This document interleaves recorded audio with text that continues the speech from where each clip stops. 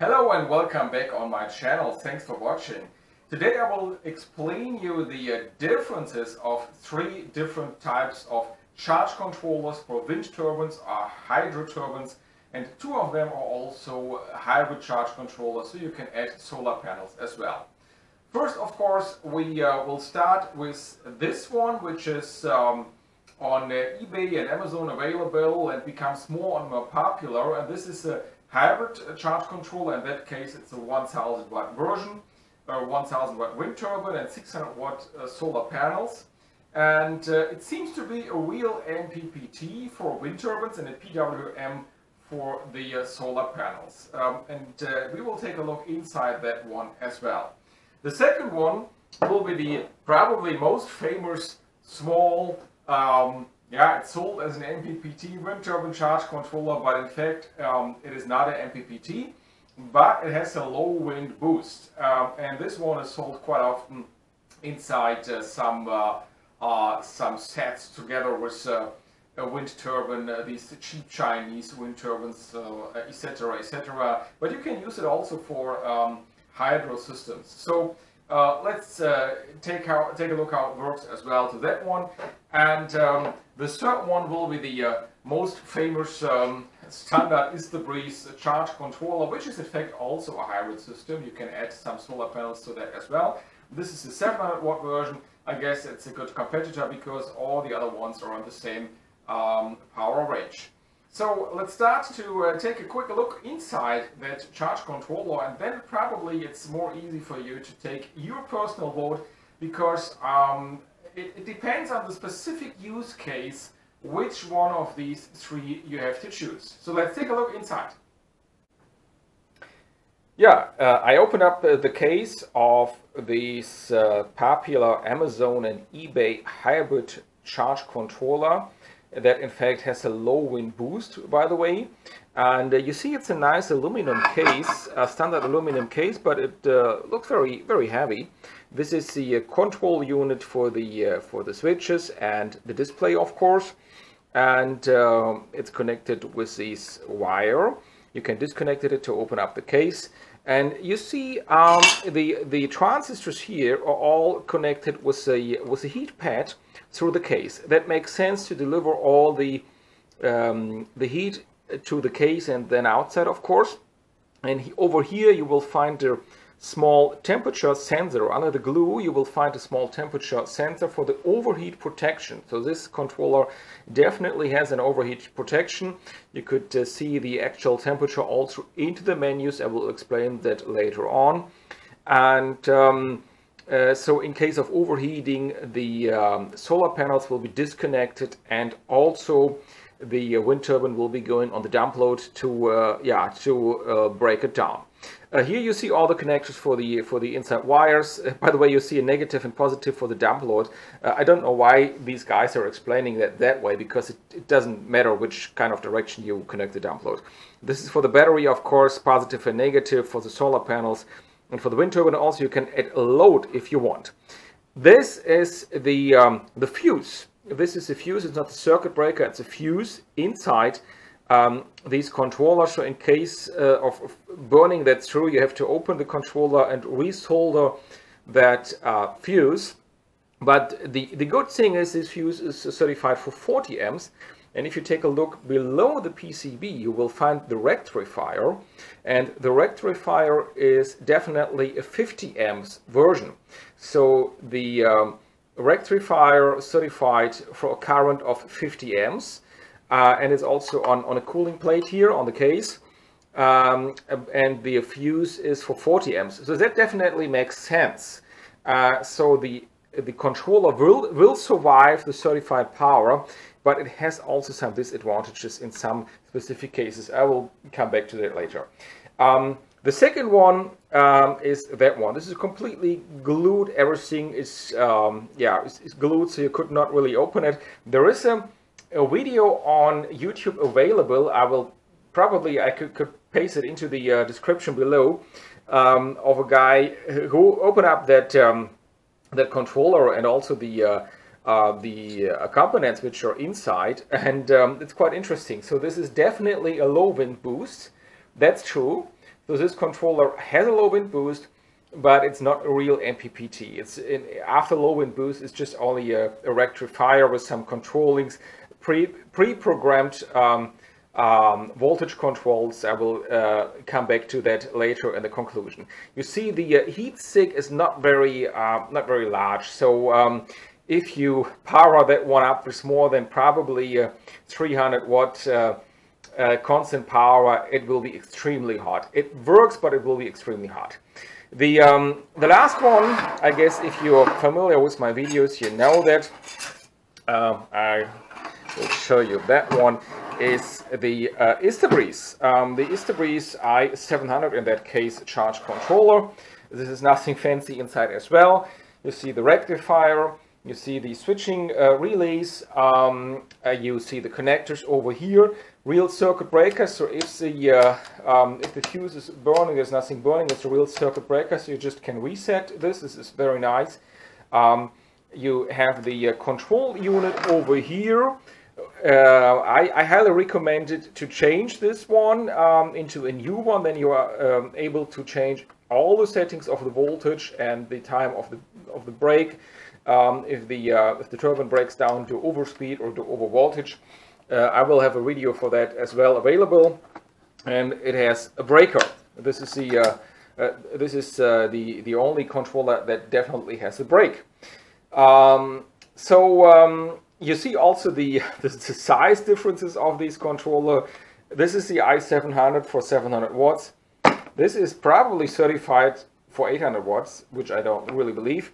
And that one seems to be for 1000 watts. So you see the differences also of the cooling surface. You see this is a much bigger surface, just only for the rectifier, than this one for the whole controller, and especially if you compare it to that one. But anyhow, size doesn't matter all the time. So I will give you a short conclusion about what every specific controller can do and cannot do. And this is in some cases quite interesting how the differences are. So stand by for that. So moment of truth. Which charge controller you should choose for your specific use case? Well, let's discuss about the functionality of these ones. First, let's start with this blue controller, which is a hybrid controller, by the way. And this is an MPPT for the wind turbine and a PWM for the solar panels. In fact, it is definitely a low wind boost controller.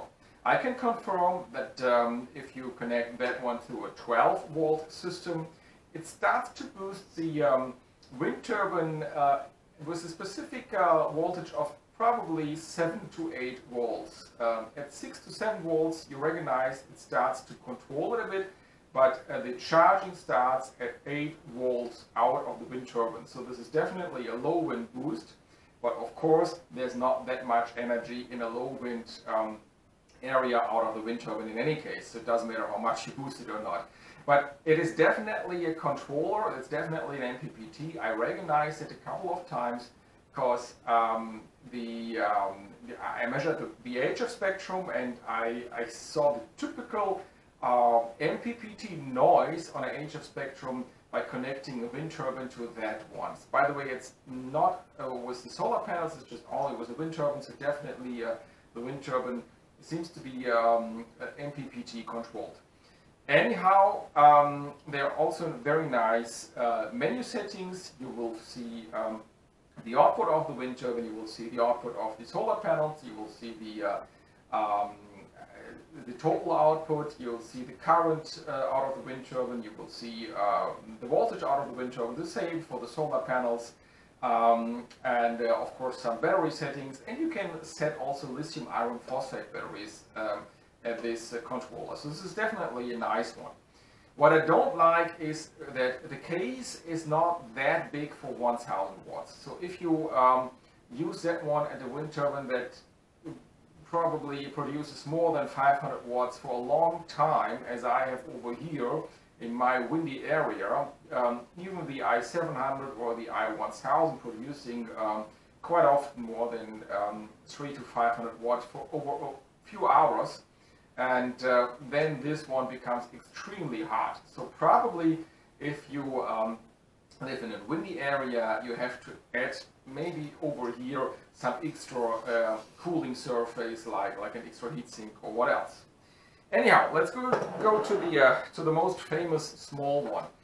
This is definitely an MPPT boost controller, but that's it.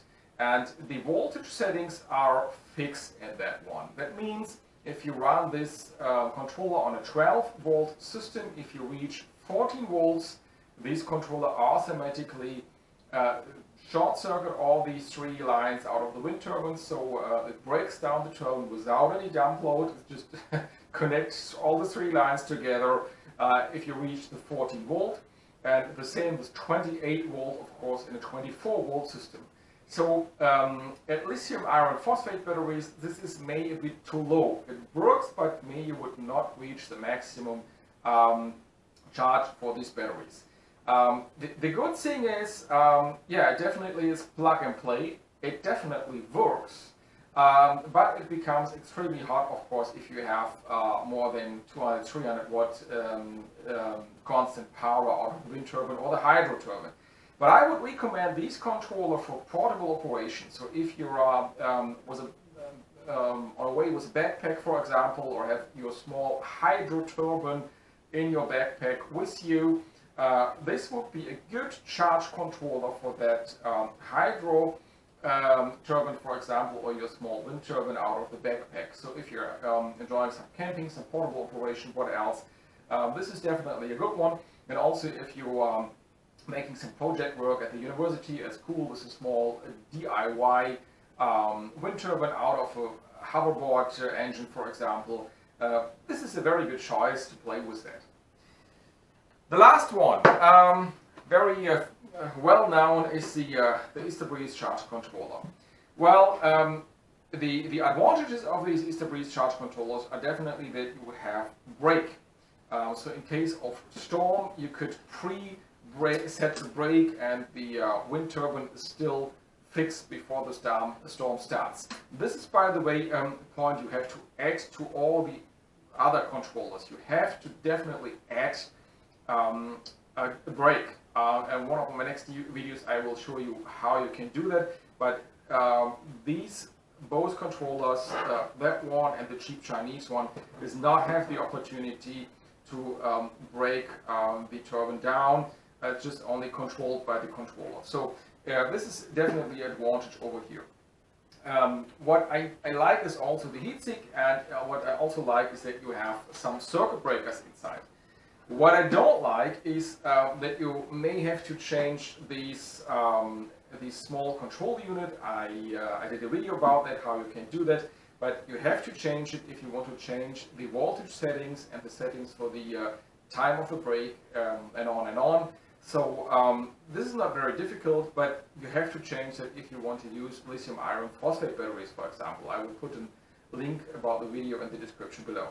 So I use that one quite often, especially in my windy area, because this is one that definitely survives high power. It definitely survives peak powers, which are more than this controller is certified for. And yeah, you can just install it and forget it. It works definitely. It works. And in case of a short circuit or what else, you have some circuit breakers inside. But you have to modify that one with this additional or with this other charge controller if you want to use lithium iron phosphate batteries, for example. So, moment of truth. What I recommend? Well, all these 3 charge controllers definitely working. The cons at the blue one and the small Chinese one is that you definitely need a brake, and also it has no circuit breaker. This one has absolutely no circuit, and that one, or fuse, and that one has a small fuse. No circuit breaker, just a small fuse inside, but you have to resolder the fuse if the glue burns through. So I guess at these both you have to add definitely brake and also external circuit breakers. What I like is that this one comes together with a dump load, And also it has an overheating protection, and it has nice functionalities into the menu, and you can directly use it with lithium iron phosphate batteries. But anyhow, it's certified for 1000 watts, but probably it's better to use it from not more than 600-700 watts constant power.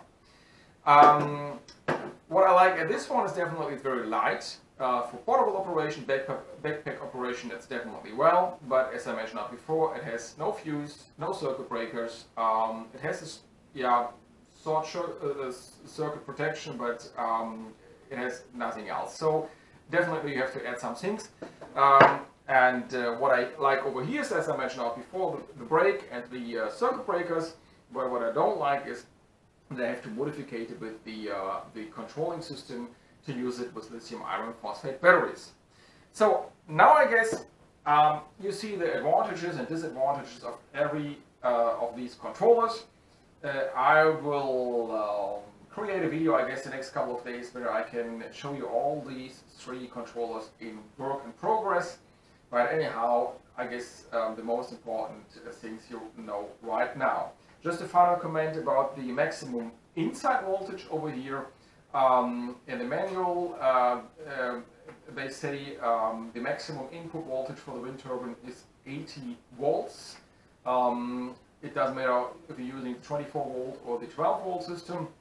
For that one, I do have no specific information, and for the ISTA Breeze, it's close to 100 volts.